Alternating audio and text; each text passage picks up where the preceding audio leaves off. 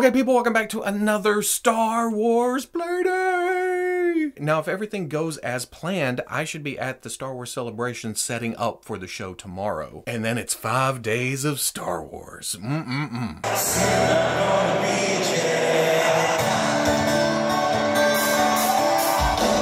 So why not have a Star Wars Playday to lead into that? I'm actually recording this, well, you're watching it right now. I recorded this last week, getting ready for the show. And I just had a Star Wars Playday, I know, but I've acquired some more customs. That's essentially what Playday is. Playing with some customs, some third-party items, maybe stuff from other lines or other scales that fit into the 6-inch line. Just stuff to populate my 6-inch collection. That's what this breaks down to. First up, here is a custom wedge head sent to me by Chris Miller. Now, I recognize the name right off the bat. He comments a lot on the videos, and I truly, truly appreciate that. He also blames me for getting him into the 1/12 collecting craze. Believe me, I feel your pain. And then he's also gotten into customs, as you can tell from the wedge head here. Now, I don't know if he shrunk a cast or he sculpted this or where this came from, but the likeness is pretty good. Pretty nice detailed work to the eyes, and popping it on to the X-Wing pilot Luke body, it's not that bad at all. Now, it comes out a little bit short because Luke is a little bit short, so I'll probably need to customize this a little bit, get a Bosk body or something, work some orange in, get him a little bit taller, and then of course customize him his own individual helmet. I probably won't stuff it on there, but he can hold it, he can, you know, they're big plans. We need more pilots, we need more guys like this, Wedge and Biggs and Porkins. Yes, I want Porkins, shut up. He says he's making these heads available for anyone who wants them, so check him out on his Facebook and Instagram at CM Custom, and then on eBay at CMiller0034. Next up, as soon as I reviewed the Hasbro the Hasbro Black Series General Grievous, I knew I would need to replace that cape. It just kind of lays there, and I don't know if this is the right color. Again, I haven't checked. I probably should have, but I wanted it to be a little bit darker, and it just doesn't lay right. Now, they did put the pockets in there for the lightsabers. That's pretty nifty. But lastly, he's missing the symbol on the back. So that night after the review, I got on eBay and went to GPS Lot, or GP Slot. But I knew he'd come through, and while this is a light cape, it's double layered. It's got some heft to it, so it'll lay naturally when you put it on, and you see it, don't you? You can bring it around.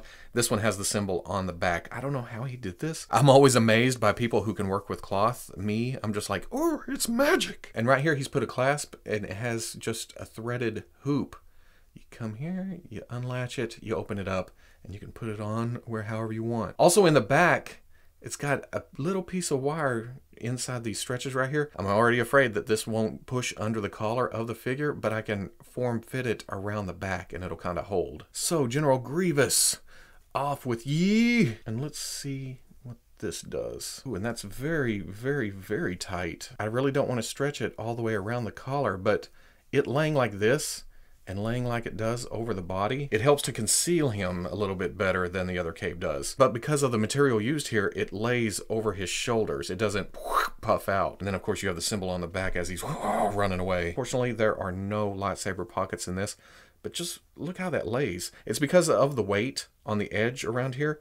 The middle, it just falls with the weight of the stitching. Not that it's heavy, it still stands up fine. Okay, after messing with this for a while, you can lift up this armor plate in the back and kind of stuff the cape down in behind that. And that kind of lets it slide up under the collar. There's no gap under the collar here. Perfect world, I would pop open or pop this up if it came apart. I'm not even sure if that's a separate piece, and then just kind of stuff the cape in there. But if I do latch it, it pulls itself up over. It's just too tight. And it just pop. Let's try to get it under there, right there, and right here. Not bad. It's not any worse than the stock cape, but it's definitely meant to go on the model kit. It's still kind of a stretch, but the model kit has more gap underneath this collar right here, so it looks a whole lot better. Because of how far I've stretched it though, it wants to bunch up and kind of stick up right here, but it still lays beautifully over the body. And it would work better with single arms, but so, where is that box with the single arms? And because of the light weight of the cape, the model kit has no problem standing with the cape on there. Of course, the model kit in general has, get it in general, General Grievous, but it has an easier time standing than the Black Series figure. And then finally, this box comes from J Custom Figures on Instagram. Now, if you remember from the last Playdate, he sent me a battle damaged Vader that was amazing. And then he also sent along a custom clone with all kinds of accessories and extras.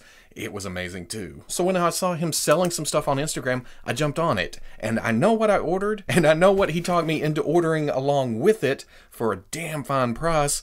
But then he also said he would throw a couple things in, and I can't remember what that was. And I don't know if there's any surprises in here. So let's take a look at what is in this box. Whoa. he kept them all in the boxes, or put them back in the boxes, along with a toothpick that has some paint stir on it or some glue or something. Black Series and figure arts. This looks like one of those, I think it's a knockoff Kotobukiya Royal Guard. I already have a couple of these, but ooh, I always take more. In fact, there's two of them, so I'll have two to go along with the two I already have.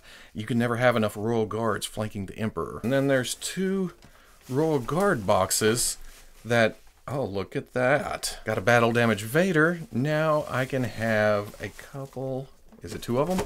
Yep, a couple of battle damage Royal Guards. They both have different damages to the helmet and to the bodies. There's even chips. Oh, I gotta get these open. And what better way to protect a custom than to put it back in the original package? That's brilliant. And look at the dings and gouges, missing a little bit of, well, kind of a lot of the shoulder armor right there. Gouge out right here. The way he's put black in there to make it look like singe marks or something. Same thing on the crotch guard, a little piece, yeah, good thing that was there. Shin armor looking nice and worn. He's even come along and torn up the cape, or well, robe in this case. And then nothing really on the, oh wait, no, look, he's even damaged up the butt flap and up in here too. If I was making this, I wouldn't have done that because the cape hanging down, yeah, little extra effort there. And then for the other one, you can see this slash coming across the visor right here. And the same dings and gouges, and it just looks like blaster fire or even lightsaber marks. Is the back done over here too? Oh, you sly son of a bitch. Look at that. Man, I would not want to be a part of the Rebel garrison that these three just ran through. Very Crimson Empire. I love these things. As much as I like having the Royal Guards just standing there looking stoic, just guarding the Emperor, I also like to see him kick a little ass, and this is the Royal Guard and Vader kicking some ass. Of course, they took their hits too, but I'm sure they doled out more than they got. Now, this is the one that started the avalanche of this box. This is the one I saw on Instagram, and I said, hey, I'm going to buy that from you. And he said, hey, okay. But I'll also give you a hell of a deal on some Horn Company guys to go along with Captain Locke. Now, I didn't know anything about Captain Locke, the name, or Horn Company. I haven't watched through Clone Wars yet, damn it. I just knew I wanted a green captain, and getting some green troopers to go with them, gravy on the biscuit. And just like the other clone I received, he's even customized the hands to match the colors on the body. And with that, oh, I love the damage on these. I just love the way he punched in the greens and the Horn Company logo. It just works. Now, the base for this is a Figure Arts Clone Trooper. I don't have a lot of Figure Arts clones, but customized like this, I'll take all of them. I'll get as many as I can. And the Horn Company Trooper is just more of the same. Basic Trooper. It's got the green on it. It's got the logo on the chest. I just like the wear all over. It looks like, you know, the greens come off a little bit on the hands. And to have two of them the same, at least when it comes to the logo and where the green is located and everything, but different battle marks on each one. That makes me happy. That's even cooler. Ooh. So at the end of the day, oh my God, I love customs. There's just something special about having somebody's blood, sweat, and tears in your collection. And some people are just so good at this that anymore, I don't even feel like I want to do my own stuff because I'm constantly comparing to other people's work and thinking, I can't do that.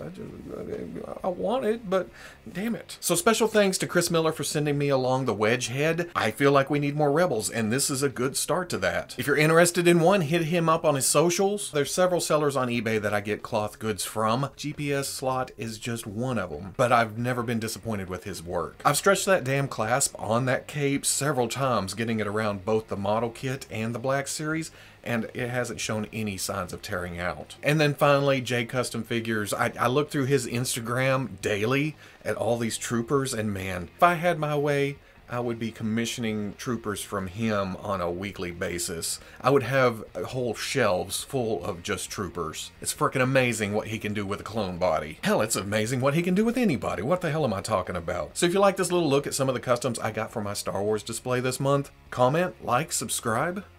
I'll catch you on the Fwoosh.